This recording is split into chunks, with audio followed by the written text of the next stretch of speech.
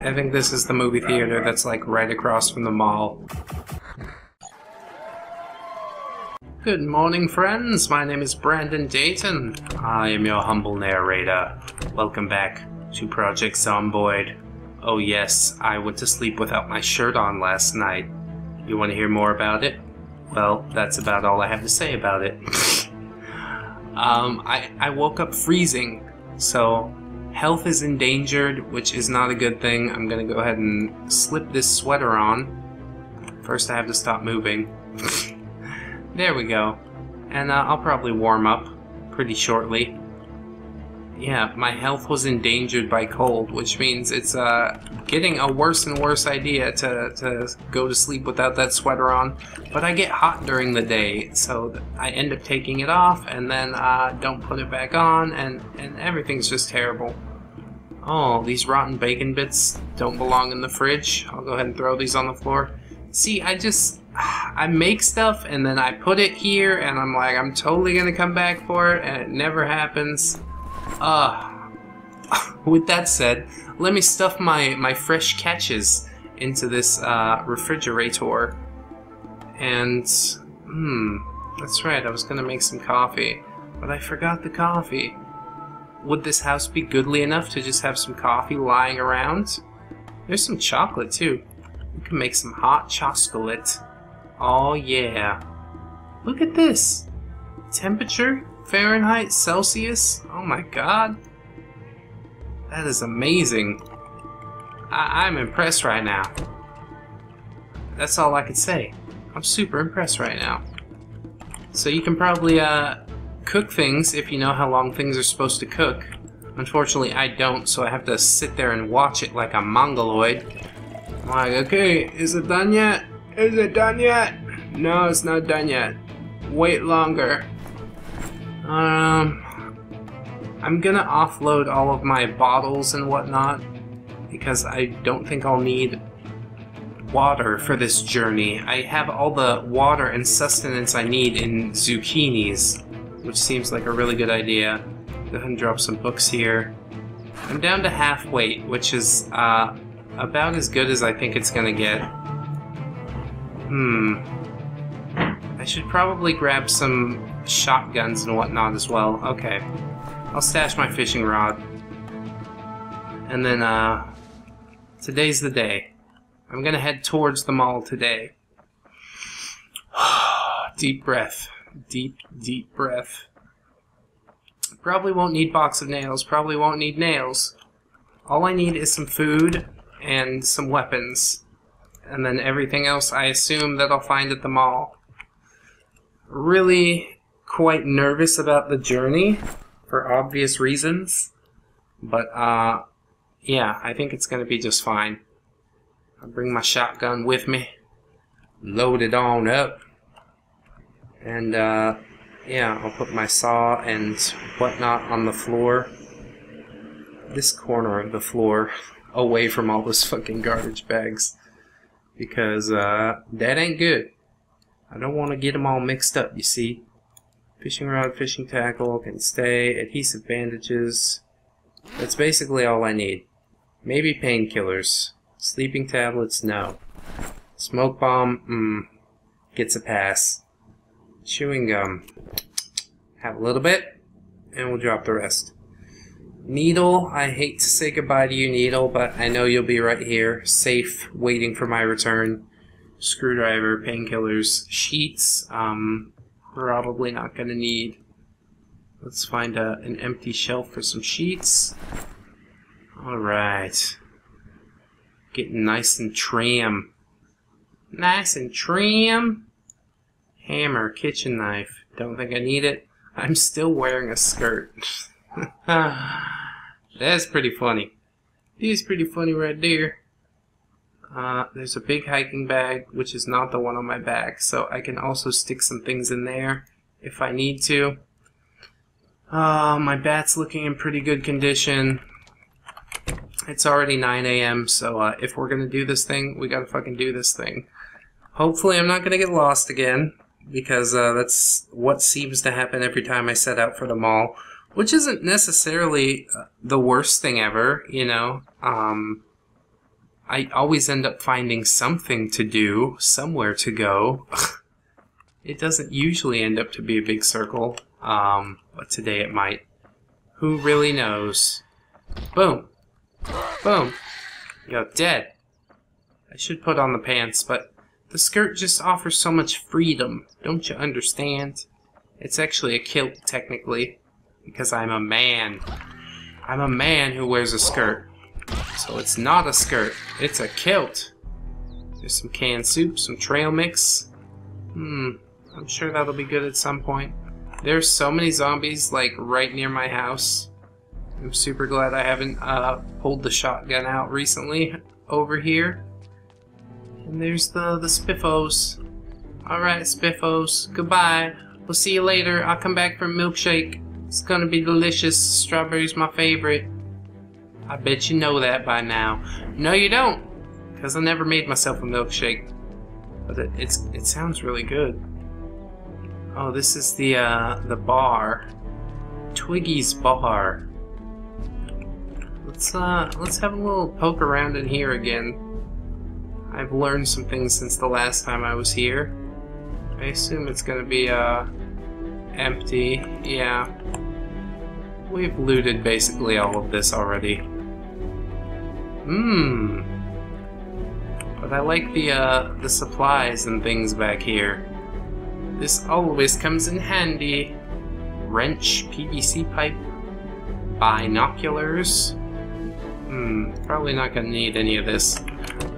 Stop trying to pick stuff up before you get to where you're going, Dayton.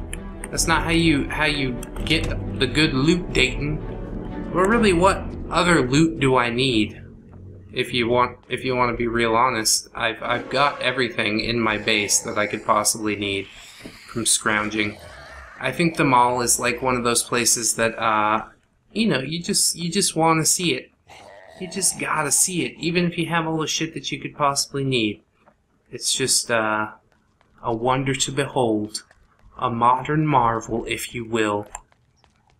So I'm pretty sure the train tracks are a good way to go. And we'll just... I mean, does the train go by the mall? I'm not sure. I never rode on the train all the way to the mall. It might be cheaper than the bus. But, yeah, I'm not from Kentucky. I don't know anything about West Point, except that it has a lot of dogs. There's so many dogs here. Oh, man. So, it's gonna be a long journey. I shall tell you a short tale. How's that sound? Friends, this is a tale called The Maiden and the Lost Villagers. It was told to me by a man who simply went by Killer Hawk, and it goes as such. The young maiden knelt amongst the rubble and smoldering wreckage that was once her simple home. Smoke plumed into the sky and ash hung thick in the air. It stung her eyes, but that was not the cause for the tears that were streaming down her cheeks. She was in mourning. The day before last she had departed the group of refugees and returned to her village, determined to find the bodies of her father and 3 brothers. It was her duty to anoint their brows with the consecrated oil and bid them farewell into the afterlife. Her father and brothers were among the few who bravely stayed behind to hold off the enemy, providing precious time for her people on the east end of town to escape the massacre that had fallen upon the village. Her distraught heart was filled with confusion, for upon her arrival not a single corpse was there to find. The sacked village lay deserted and barren, smoldering from fire and flames. Although the smoke billowed over the ground, not a single body could her eyes see. The enemy had attacked from the north, under the cover of night, and they slaughtered everything in sight. Neither man, woman, or child was spared, yet no bodies were laying on the ground. No crows feasted on the corpses that should be plenty. The words of the old widow Mihithilo came to mind. She was fond of spinning tales about the enemy, tales the maiden believed were meant to frighten young children into obedience once it was time to remain in bed. She surveyed the ruins. It was dark and hazy with no hint of life. Once a joyful habitat this was, she thought with sorrow. Curiously, she took notice of the grimy layer of soot that covered everything within the burnt-out village. She ran a single finger through the begrimed sludge and saw that it did not give the appearance of ordinary ash, but of mold that grew in the dark and damp places of old. This is not of nature's making, she thought. This is rotted decay that I walk upon. The edges of the mold were of the deepest black, with hints of green, but on top of its center it grew white and gray fuzzy hair that vibrated ever so slightly. If it were not for the irritation of the smoke, she could have sworn the mold and mildew were growing and stretching out before her very eyes. The crackling and burning of wood filled the air, then without warning it vanished. All the surrounding flames immediately were extinguished, as if inhaled by an unseen giant. The mold congealed upon itself, forming vines and tendrils. They writhed on the ground before her feet, encapsulating and covering all within its reach. A soft hiss emerged from the ruins, and a dense gas swirled and rose in the air from oval and lipped mouths that pimpled the surface of the thicker limbs. It flowed like a liquid upon the soil, and clawed up the scorched beams like an animal searching for prey.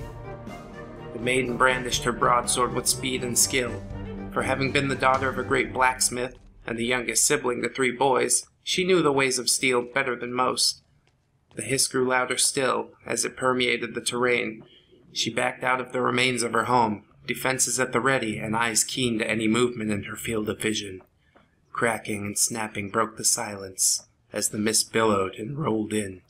It reminded the maiden of the breaking of tree branches from the ice storms that had raged during the past winter seasons. However, this was different. These cracks and snaps were from something wet and moist. The snaps and splits grew more severe and frequent with every moment. It started to arise from all directions, and abruptly reached its climax. And then all was quiet. The maiden gripped the hilt of her sword tightly. She held the mighty blade over her head in a defensive position, ready to take the head off any foe or adversary that would stand against her. She kept this stance in silence and stillness. The girl did not grow weary from the heaviness of the blade, for it was the perfect weight for her. It had been a present from her father, and created just for her and no one else. Broken was the silence from the harsh, raspy breaths of lungs filled with fluid and phlegm. The ground heaved upward, and separated from wet hands that stretched up towards the sky. The lost villagers had returned. Worms and maggots still feasted on the dead and rotting flesh. Scabs tore free from wounds that would never heal, and spilled pus onto the ground. The poor creatures dragged themselves out from their resurrection holes. Disoriented, they tottered and stumbled, but the scent of the young girl quickly filled their nostrils, and filled them with desires and rage. Concealed with the burned wood, a lost villager fell upon the startled girl and bit down upon her neck with a ravenous ferocity. To her surprise, its teeth did not tear her skin. The bite hurt terribly, but its teeth felt soft and mushy within its clenched jaws. Several more of the villagers slashed at her with thin, pointed fingers, and again they fell flimsy and lacking any rigidity in their blows. The answer to this riddle quickly flashed in her mind. Newly risen are these foul beasts. Their hides had not had time to harden, she thought. In a high overhead arc she cleaved the lost villager that stood before her in two with her sword. The blade's hilt, she struck the one that held her from behind in the throat, and smashed its face into a stone wall.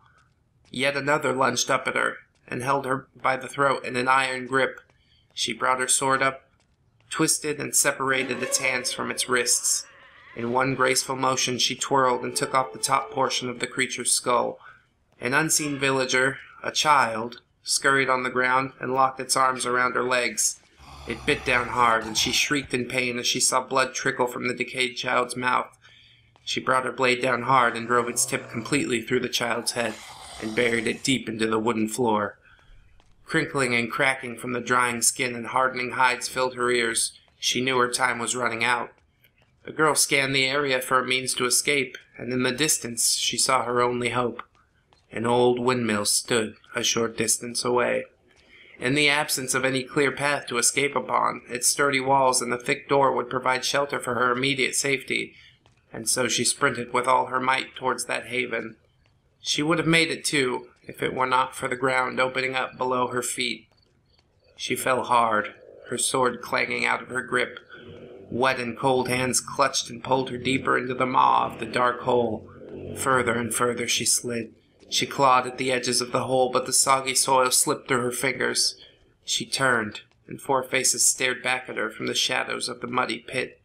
For the briefest moment she saw a familiar shade of green in each of its eyes, a shade of green much like her own. There was such a great sadness in those faces, and a glistening of tears in each one's eyes. As quickly as it had come, blackness and mildewed film consumed all hint of color and humanity. The grasps of those gnarled hands tightened, and the maiden screamed in terror. High in the night, a strange high-pitched whirring emerged. The sound was melodic and beautiful. The struggling maiden turned from the dead faces and snapping jaws she held at bay and saw a twirling diamond of light approach from the corner of her eye. It streaked across the night, ricocheted off a heap of stones, and shot towards the girl in a downward trajectory. It spiraled, missing the girl's neck by just a hair, and slashed through each creature without resistance, separating their heads from their shoulders. The maiden followed the mysterious spinning diamond of light with her eyes. It flew high into the sky and began to descend towards the ground in a large arc, until it came to rest in the hands of a boy. The boy couldn't have been more than 15 or 16 years of age. He stood gallantly, wearing thin and light silver armor. The object he held in his gloved hand was a diamond-shaped disc with 3 blades that retracted into itself. He secured the disc to his gauntlet and drew his sword. In that instance, it appeared the mist quivered at the sight of his mighty sword. She watched him run headfirst into the approaching lost villagers. Her keen eye saw that the boy was well trained, but he had lacked some experience on the battlefield. But still, the lost villagers were no match for his blade and the amazing diamond disc. In the distance she saw another boy, wearing the garb of a squire.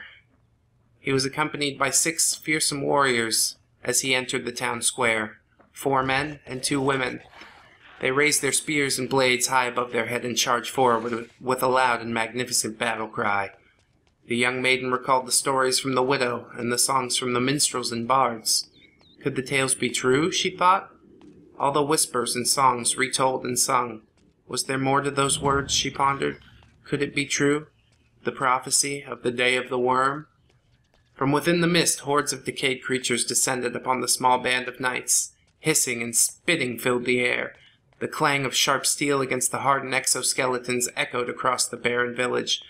The monsters fell upon the warriors from the rooftops. They leaped into the air and crawled on the walls. The beasts flanked their victims with lethal precision. The green mist swirled and surged, blinding all caught within its wake. The young warrior approached the maiden. With a smile he offered her his hand and said, "My lady, how did one so beautiful such as yourself come to find herself in such a dire predicament?" She was dumbfounded, and in shock at the massacre she had just witnessed. She stood aghast at the nonchalant demeanor that the boy displayed for the loss of his comrade in arms. She had never seen such a disregard for life, or such a dismissal of loyalty for those brave souls that she must have shown for this child. Puzzled, rage built within her soul, and she shouted, But your friends just perished before our very eyes, and you did nothing. Do you not have any—" His smile grew wider than before, and the boy said, "My dear, you lay before the warriors of the 6 realms. The other was a squire to my father and a champion to my mother. If any one of them was incapable of fending off a pitiful sack of flaccid deadlings, they would have no place at my side." With a slash, the squire's dagger slashed through the air, releasing a burst of golden light. The malignant vista evaporated into nothingness underneath its rays. In the clearing, the squire stood brandishing a brilliant blade. By his side stood 2 young women of no more than 20 years of age. Each held a short sword in reverse grip and wore gauntlets of silver and blue steel. The 4 men guarded the rear, an elderly man, a slightly aged man, and 2 young twins. At their feet lay the slashed and cut corpses of the villagers. A second wave of deadlings came at the warriors like a wave of black water. Their hard skin was glistening in the moonlight. Each of the women warriors took on 2 foes, blocking slashes from lethal fingers with their gauntlets, and stabbing decayed flesh with their blades. The old man held a menacing dory spear capped at the rear with a heavy spike. His hair was long, white, and braided. Interwoven into the braided hair's end was a silver marble. Swings of the spear and snaps of the necks of severed heads and crushed skulls. The twins each carried a sword. One brother bore a kopis, that is, a thick curved saber, and the other carried a xiphos, a straight double-edged sword. They guarded each other's flank and worked as one, anticipating each other's actions. The middle-aged man was blind, and held a curved dagger in each hand. He slashed throats and severed limbs with the precision of any sighted soldier. The young warrior spoke with a boyish playfulness, and offered his hand to her once more. "Forgive me, my lady, I'm normally quite shy about things such as this, and I find rejection quite devastating. However, in this case, I will risk the embarrassment and shame." With a sly grin upon his face, he held up her sword and said, "Would you care to dance with me?" The maiden saw the figures moving in the shadows. She looked into the eyes of this mysterious young warrior and felt a stirring she could not deny. She smiled, and took the hold of her sword, and said, "Yes, good sir, nothing would please me more." And so it was. The maiden escaped with the warriors from the lost villagers. Quite a nice story. Okay, friends, we've made it to Starplex, whatever the hell it is. I think this is the movie theater that's like right across from the mall. And that dog has followed us all the way here. Maybe he's hungry. Maybe we go inside and get that boy a corn dog, huh? And I took my time walking basically all the way here.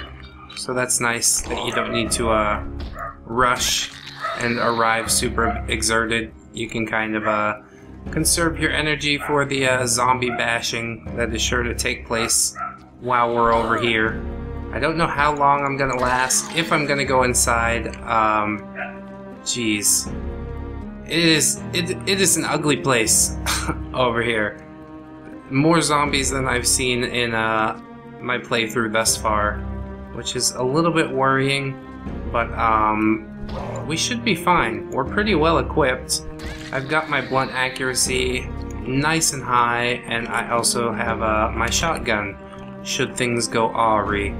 So I'm gonna take a little trip inside the movie theater and see if I can find a place to settle down, because I know once I get inside the mall, there's not exactly any place that I can sit or rest or do any of those other things that I need to do, because the mall is completely open and there is sure to be the shopping dead all over in there. I'm really not looking forward to it.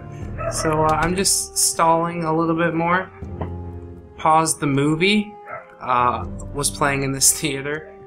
It sounds like a children's film, but at this point I would give up anything to see some good old classic cinema, like we talked about the last time. Oh wow, rotten ice cream. I didn't think ice cream could ever go rotten, but I guess if it melts and then the milk curdles or something. Rotten hot dog. I didn't think hot dogs ever go rotten. It's full of like salt and spices and preservatives. But there is chips and things, so that's kind of nice. Zombies are trying to bang down the windows outside, which is really not good. I'm gonna have to go nip this in the bud. Hey! Don't do that. Don't do that shit. You think that's acceptable? It's not. Lay down. Piece of cake.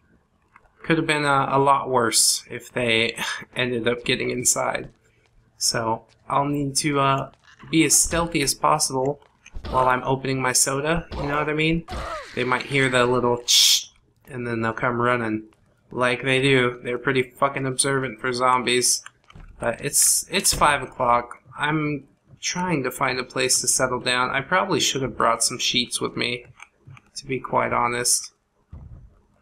And I do hear some banging still, so we'll need to be careful. Are you in here? Doesn't seem like he's in here. But we are not alone. That is a fact. There's an MRE. I'll go ahead and actually I'll hold on to this. We have arrived at the place where I can start collecting goods and not feel bad about it. I really wish I could find that zombie before I decide to lay down for a little nappy nap, or else he's gonna have some lunch. Not much over here. This is all like storage room. I don't think they would need all of this shit at a movie theater. Why you got MREs at the movie theater? You need a snack? Go get some popcorn. You'll be alright. There's a whole box of MREs. Fuck yeah. We haven't even gone in the mall yet.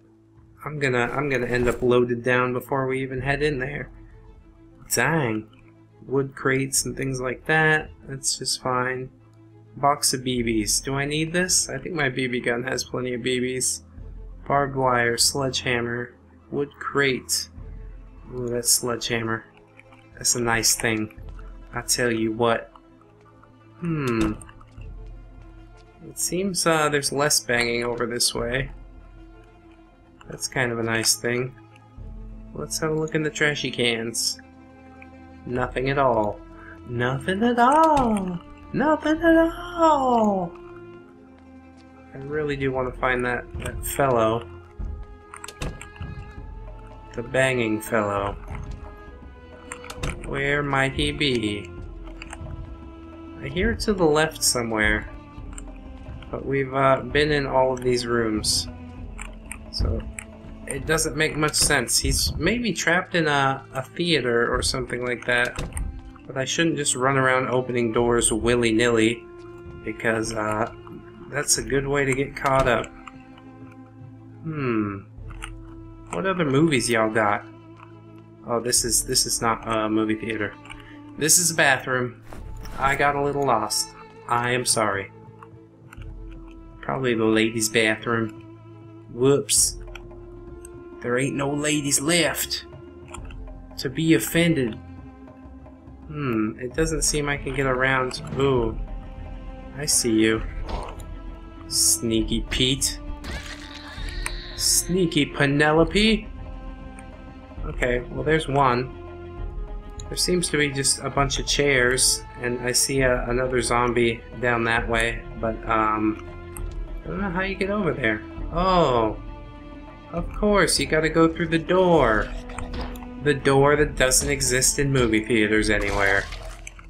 Well, that's nice. Wow. He's got a 10 mil. I kinda do want this. I'm gonna take it just because. And, that basically loads up my big bag. I need to start using some of these bullets before I just start filling it all up. Filling it all up! Well, I don't hear the banging anymore, so that's a good sign. Oh, Mr. Oids, or Dr. Oids, had his own movie? That's fucking crazy, man. These video game movies getting big nowadays, let me tell you what. Oh, there's some more banging. We didn't get him, he just stopped. I really don't like the darkness of the movie theater. This is not going to be a good thing. Oh god. I think he's banging on the exit. But you can't go in the exit door, bro. That's why they got, like, the cops at the movie theaters or whatever. Let's just find a safe place to lay down. That's all I really want. Put myself behind a couple of doors. That sounds nice. Oh, this is like the projector room. Nice. Well, I don't think I'm gonna find anywhere to sleep up here. Maybe a chair, but I'd prefer not to sleep in a chair if I have the choice. I'll go sleep on like a movie bench or something like that. That seems like a better option. Oh, there's a little drinky do. Maybe I should have brought some water bottles with me. My god. This place is just endless. Okay, so we're relatively deep inside the Star E-Plex. I have made it to the mall, friends. Yes, finally. This is, well, this is not the episode, but relatively soon we're gonna have a peek inside the mall, a little poke around, because I'm not going home without seeing what it holds, So, I hope that you will join me for it. Please don't forget to like, comment, and or subscribe if you did enjoy the video, friends. I've been Brandon Dayton, your humble narrator, and this has been Project Zomboid. And if you'd like to see me on the big screen, please like down below. Who knows, we could get a movie like the Smosh Guys, you know? And my movie will probably suck just as hard as theirs did, but I'd appreciate it. I could put that on my resume, slap it up there. And, you know, maybe somebody will hire me, perhaps. I don't think the Smosh Guys put that on their resume either. Anyways, I ramble. I'll see you in the next one, friends. Thank you so much for watching, and until then, bye! 1, 2, 3, 4. Goodbye, goodbye, see you again. Goodbye, goodbye, see you, my friends.